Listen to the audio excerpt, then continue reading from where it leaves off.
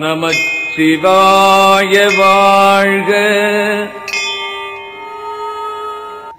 நாதன் தாழ்வாழ்க. அனைவருக்கும் வணக்கம். தேடி கண்டு கொண்டேன் பகுதிக்காக கணேஷ். வேற்றாகி விண்ணாகி நின்றாய் போற்றி, மீளாமே ஆளென்னை கொண்டாய் போற்றி, ஊற்றாகி உள்ளே ஒளித்தாய் போற்றி, ஓவாத சத்தத்து ஒளியே போற்றி, ஆற்றாகி இங்கே அமர்ந்தாய் போற்றி, ஆரங்கம் நாள் வேதமானாய் போற்றி, காற்றாகி எங்கும் கலந்தாய் போற்றி, கைலை மலையானே போற்றி போற்றி என்ற திருநாவுக்கரசு நாயனாரின் தேவார திருவாக்கின்படி அகத்தேடலின் முதல் படியே புறத்தேடல். அப்புறத்தேடலில் பழமையான ஆலயங்களை தேடி இன்றைய பயணம் தென் கைலாயமான வெள்ளியங்கிரீஸ்வரர் திருக்கோயில் வெள்ளியங்கிரி.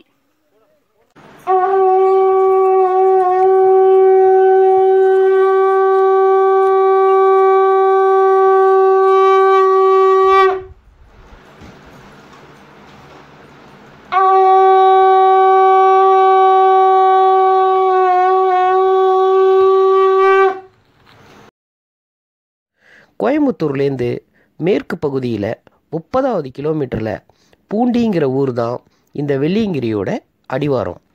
இந்த அடிவாரத்திலேயே பெரியாண்டவர் கோயிலும் இருக்குது. நாம் வெள்ளியங்கிரீஸ்வரரை பார்க்குறதுக்கு 7 மலை ஏறி போனோம்.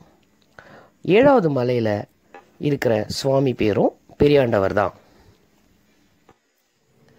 இப்போ நம்ம பார்த்துக்கிட்டு இருக்கிறது தான் அடிவாரத்தில் இருக்கிற பெரியாண்டவர் கோயில். இந்த கோயிலுடைய பின்பகுதியில் இருக்குது முதல் மலையோட பாதை. இந்த வெள்ளியங்கிரீஸ்வரர் அப்படிங்கிற மலை உச்சியில் இருக்கிற பெரியாண்டவரை பார்க்குறதுக்கு பிப்ரவரி மாதத்துலேருந்து மே மாதம் வரைக்கும் தான் அனுமதி உண்டு. சரியாக சொல்லணுன்னா சிவராத்திரியிலேருந்து சித்ரா பௌர்ணமி வரைக்கும். இங்கே இருக்கிற தட்பவெட்ப நிலையும் இங்கே விலங்குகளுடைய போக்குவரத்தும் தான் இதுக்கு காரணம். இப்போ நாம் முதல் மலையை ஏற ஆரம்பிக்கலாம். இந்த வெள்ளியங்கிரீஸ்வரரை தரிசனம் பண்ணுறதுக்கு நாங்கள் 4 பேர் வந்திருக்கோம். என்னோட நண்பர்கள் 3 பேரும் வந்திருக்காங்க. அவங்களையும் நான் அறிமுகப்படுத்தி வைக்கிறேன். இந்த பதிவு எங்களுடைய இந்த அனுபவத்தை சொல்கிறதுக்கான பதிவு இல்லை. இந்த மலைக்கு வரணும்னு நினைக்கிறவங்களுக்கு இந்த வீடியோ ஒரு சின்ன உதவியாக இருக்குமே அப்படிங்கிறதுக்கு மட்டும்தான்.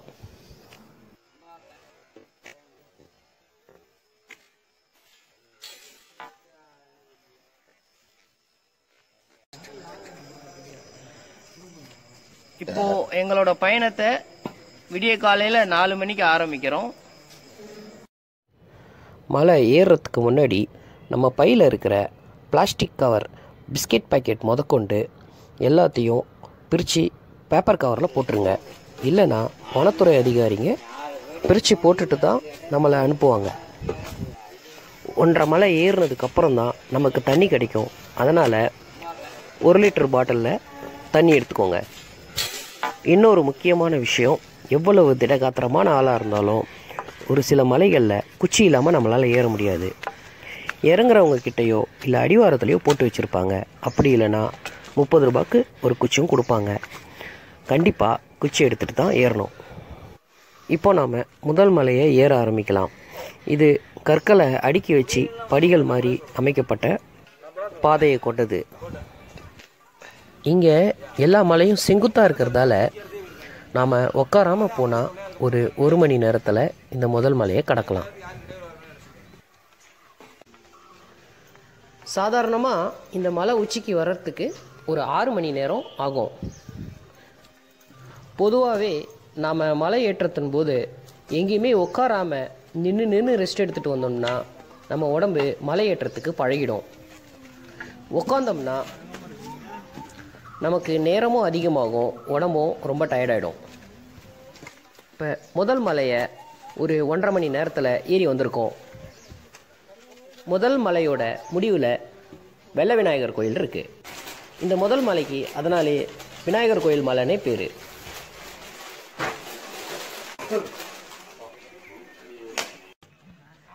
இப்போது நாம் 2வது மலையை ஏற ஆரம்பிப்போம். இந்த மலையில் அடர்த்தியான காடுகள் இருக்கிறதால நமக்கு வெயில் அதிகமாக தெரியாது, ஆனால் ராத்திரி நேரத்தில் இருட்டு அதிகமாக இருக்கும். ரெண்டாவது மலையில் சவாலாக இருக்க விஷயமே வழுக்கு பாறைகள் தான். இந்த ரெண்டாவது மலையோட 30% இந்த வழுக்கு பாறைகளால் தான் இருக்கும். மீதி கொஞ்சம் படிக்கட்டாகவும் கொஞ்சம் மலைப்பாதையாகவும் இருக்கும். இந்த ரெண்டாவது மலைக்கு பாம்பாட்டி சித்தர் மலைன்னு பேர். ஏன்னா இந்த மலையோட முடிவில் பாம்பாட்டி சித்தர் குகையும் இருக்குது. இந்த மலைக்கு நான் பயணம் பண்ணுறது இது 8வது முறை. இது வரைக்கும் நான் ஒரு 30 பேர்கிட்ட இந்த மலைக்கு நான் அழைச்சிட்டு வந்திருக்கேன். அதில் நிறைய பேர் இந்த மாதிரி மலைக்கு ஏன் கூட்டிகிட்டு வந்தேன்னு என்னை திட்டியும் இருக்காங்க, என்னை அடிக்கவும் வந்திருக்காங்க. ஆனால் அந்த மாதிரி என்கிட்ட கோவப்பட்டவங்க தான் இன்றைக்கும் நான் இந்த மலைக்கு வந்தால் நாங்களும் வரோன்ட்டு முதல்ல நிற்கிறது அவங்க தான். அப்படிப்பட்ட காந்த மலை தான் இந்த வெள்ளியங்கிரி. இப்போ இந்த வெள்ளியங்கிரி மலைக்கு என் கூட என் நண்பர்களும் ஒரு 3 பேர் வந்திருக்காங்க. இப்போ அவங்களோட அனுபவத்தையும் நீங்களும் கேளுங்க. இவர் பேர் ஞானசேகரன். ஓம் நமச்சிவாய். என்னோட நண்பர் திரு கணேஷ் அவர்கள் இந்த மாதிரி வெள்ளியங்கீஸ்வரர் கோயிலுக்காக முதல் முறையாக என்னை கூப்பிட்டு வந்தார். முதல் மலை ஏறி வரும்போதே அங்கே இருக்க விநாயகரை தரிசித்தோம்.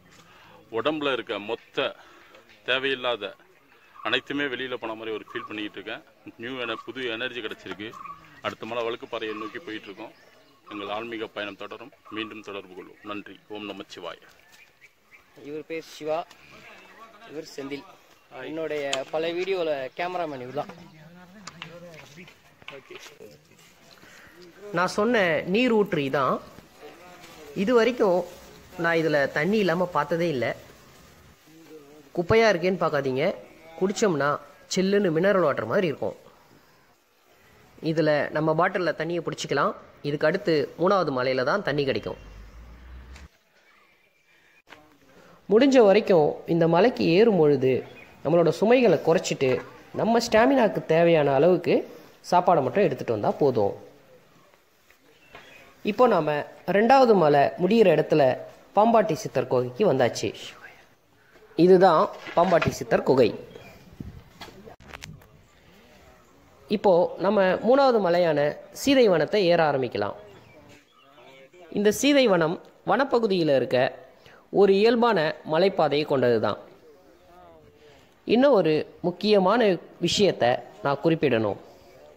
இந்த மலையில் சீதை வாழ்ந்ததாக சொன்னாலும் இப்போது சபரிமலை போல் 10 வயதுக்கு மேலே உள்ள பெண்களும் சுமார் 50 வயதுக்கு கீழே உள்ள பெண்களுக்கும் அனுமதி இல்லை. சபரிமலை போல் இங்கே ஆகமம் கிடையாது. இருந்தாலும் இந்த இடத்துடைய சூழ்நிலைக்கு ஏற்ற சொல்லியிருக்காங்க. பெரியவங்க சொன்னால் வேறு ஏதோ விஷயம் இருக்கும். அதனால் 10 வயதுக்கு மேலே உள்ள பெண்களும் 50 வயதுக்கு கீழே உள்ள பெண்களும் இங்கே வர வேண்டாம். ஆனால் என் கூட உழவாரப்பணியில் இருக்கிற பெண் பக்தர்கள் நிறைய பேர் இந்த மலைக்கு வரணும்னு ஆசைப்படுறாங்க. உங்களுடைய மனதிடமோ இறைவனுடைய அழைப்பும் இருந்தால் கண்டிப்பாக 50 வயதுக்கு மேலே இருக்கிறவங்கள நான் நிறைய பேர் இங்கே பார்த்துருக்கேன். அவசியம் இங்கே சுவாமியோட தரிசனம் நீங்கள் பண்ணலாம். உடல் பலகீனமானவங்கெல்லாம் இங்கே வரக்கூடாதுன்னு சொல்கிறாங்க. ஆனால் நிறைய ஊனமுற்றவர்களும் இங்கே நான் பார்த்துருக்கேன். 70 வயது பாட்டியை கூட நான் பார்த்துருக்கேன். நம்மளுடைய மனதிடம் இருந்தால் இதெல்லாம் ஒரு பொருட்டே இல்லை. முழுமையாக இறைவனை நம்பி வாங்க, கண்டிப்பாக அவரோட தரிசனம் கிடைக்கும்.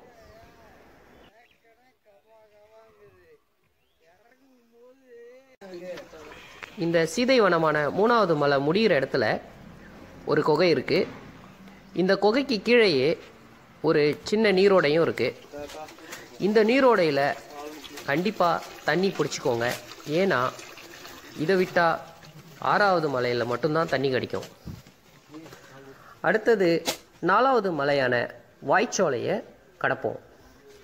இந்த வாய்ச்சோலையும் ஒரு சீதைவனம் மாதிரி இயல்பான மலையோட பாதையை கொண்டது தான். பிப்ரவரியோட ஆரம்பத்திலேயே இந்த மலையை நடை திறந்துருவாங்க. அந்த டயத்தில் நீங்கள் வந்தீங்கன்னா எந்த கடைகளும் இருக்காது. சிவராத்திரிக்கு முன்ன ஒரு 2 நாளுக்கும் சிவராத்திரிக்கு அப்புறமும் சித்ரா பௌர்ணமி வரைக்கும் ஒவ்வொரு மலைகள்லேயும் கடைகள் இருக்கும். ஆனால் எல்லாமே 2-3 மடங்கு விலை அதிகமாக தான் இருக்கும்.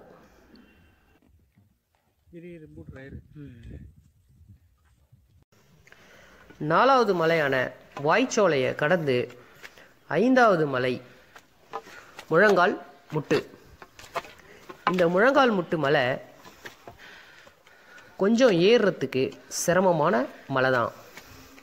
குச்சியோட உதவி அவசியம் இந்த மலையில் தேவைப்படும். ஏன் முழங்கால் முட்டு அப்படின்னு சொல்கிறோன்னா, நம்மளுடைய முழங்கால் ஒவ்வொரு படியிலையும் முட்டுற அளவுக்கு செங்குத்தாக இருக்கும். அது மட்டும் இல்லாமல் இந்த மலை கொஞ்சம் வெட்ட வெளியாக இருக்கிறதால இங்கே வெயிலுடைய தாக்கமும் கொஞ்சம் அதிகமாக இருக்கும்.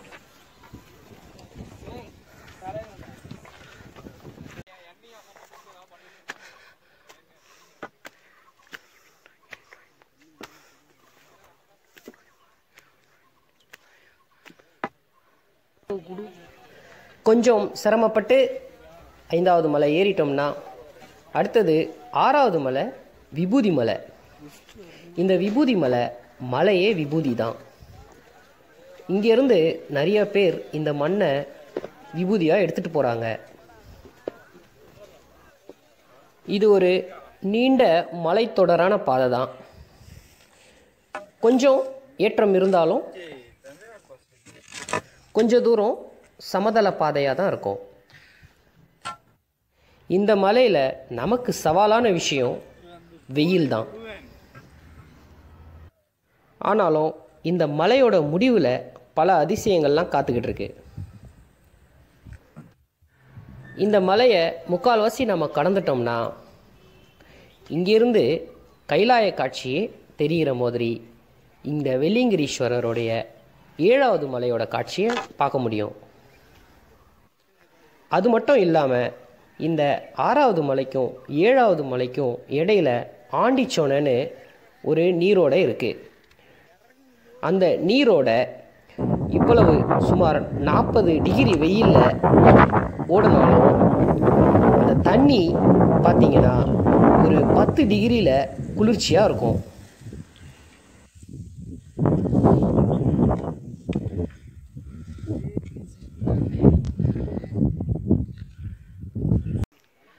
இப்போ நாங்கள் முதல் மலையான விநாயகர் கோயில், 2வது மலையான பாம்பாட்டி சித்தர் மலை, 3வது மலைய சீதைவனம், 4வது மலையான முழங்கால் முட்டு, 5வது மலையான விபூதி மலையை தாண்டி வந்திருக்கோம். இப்போ என்னோட நண்பர் செந்தில் என்ன சொல்கிறாருன்னு பார்ப்போம். வணக்கம். இங்கே இருக்க அமைதியை பார்க்கும்போது தான் நம்ம எவ்வளோ இறைச்சலான உலகத்தில் வாழ்ந்து வரோன்றது தெரியுது. இது ஒரு ஆன்மீக பயணம் மட்டும் இல்லை, சாகச பயணமாகவும் இருக்குது. எல்லோரும் வாங்க. நன்றி. சாகச பயணம்னு சொல்லியிருக்காரு. ஞானசேகரன் என்ன சொல்கிறாருன்னு கேட்போம். அவருக்கு இதான் முதல் தடவை, அவரோட அனுபவத்தையும் கேட்போம். இப்போ செந்தில் 2வது தடவை வந்திருக்காரு.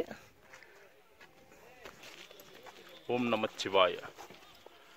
நான் 4வது மலையான அந்த முழங்கால் முடிச்சு தாண்டி இப்போ வந்தேன். முழங்கால் முடிச்சுக்கு வரும்போது உண்மையிலே மிகவும் கஷ்டமாக தான் இருந்துச்சு, சிரமமாக தான் இருந்துச்சு.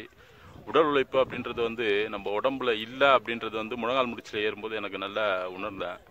ஆன்மீகத்தை மட்டும் இல்லை, நம்ம உடல் என்ன கண்டிஷனில் இருக்குது அப்படின்றத உணர்றதுக்கும் இது ஒரு பொன்னான வாய்ப்பாக கணேஷ் அவர்கள் எங்களுக்கு அமைச்சு கொடுத்துருக்காரு. அதை முடித்து இப்போ மேலே வந்திருக்கோம். எங்களை சூழ்ந்து பார்த்தீங்க அப்படின்னா பனி, உடல் மட்டுமல்ல உள்ளமும் குளிர்கிறது. ஓம் நமச்சிவாய. நன்றி. நன்றி.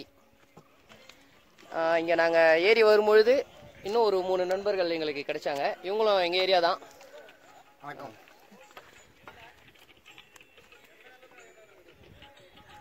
இந்த பிரயாணம் ரொம்ப நல்லாவே இருக்குது. ஃபஸ்ட் டைம் வரோம், முடியாதுன்னு நினச்சோம். இவங்களும் நிறைய உதவி பண்ணாங்க.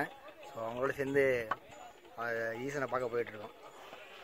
நமச்சிவாயம். 6வது மலை முடிகிற இடத்துல இருக்கிற இந்த ஆண்டிச்சோனை இதுதான். இந்த மலையோட கிட்டத்தட்ட எல்லா சீதோஷ்ண நிலையிலையும் நான் வந்திருக்கேன். கடுமையான வெப்பத்துலேயும் வந்திருக்கேன், கடும் குளிர்லேயும் வந்திருக்கேன், எதிரில் ஆளே தெரியாத அளவுக்கு பனிப்பொழிவு அப்பையும் வந்திருக்கேன். இந்த நீரோடையில் ஒரு தடவை கூட தண்ணி இல்லாமல் நான் பார்த்ததில்லை. இந்த நீரோடைய அதிசயம் இவ்வளவு வெயில்லையும் ஒரு 10லேருந்து 15 டிகிரியில் தான் இந்த தண்ணியோடைய குளிர்ச்சி இருக்கும். இந்த தண்ணி சில்லுன்னு இருக்குன்னு குளிக்காமல் விட்டுறாதீங்க. கண்டிப்பாக இதில் குளிச்சுட்டு இங்கே இருக்கிற விநாயகரை வணங்கிட்டு நாம் மலை ஏறும் பொழுது அடிவாரத்தில் இருந்த மாதிரி புத்துணர்ச்சியோடு நம்ம உடம்பு மாறிடும்.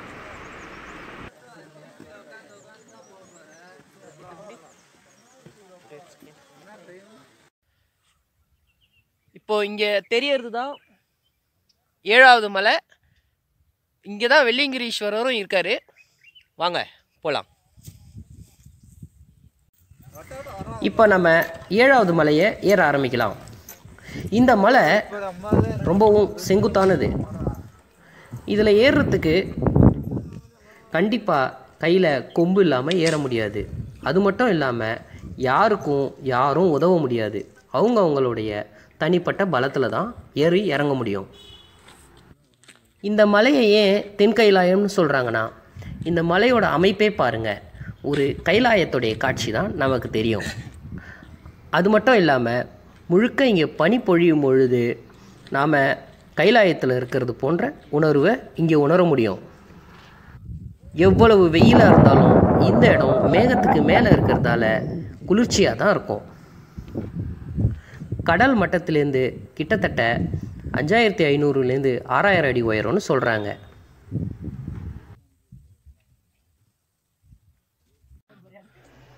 இப்போ நம்ம மலையோடைய உச்சிக்கு வந்துட்டோம். இவ்வளவு கஷ்டப்பட்டு வந்தது எல்லாமே இங்கே சுயம்பு மூர்த்தியாக இருக்கிற கைலாயநாதனோட தரிசனத்துக்காக மட்டும்தான்.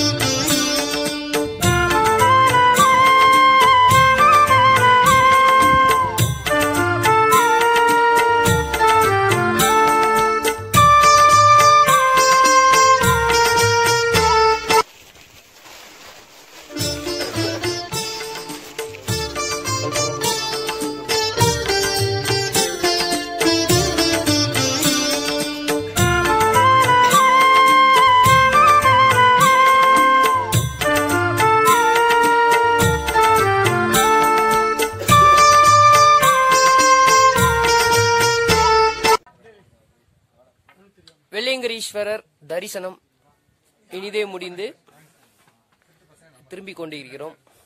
ஓம் நம சிவாய.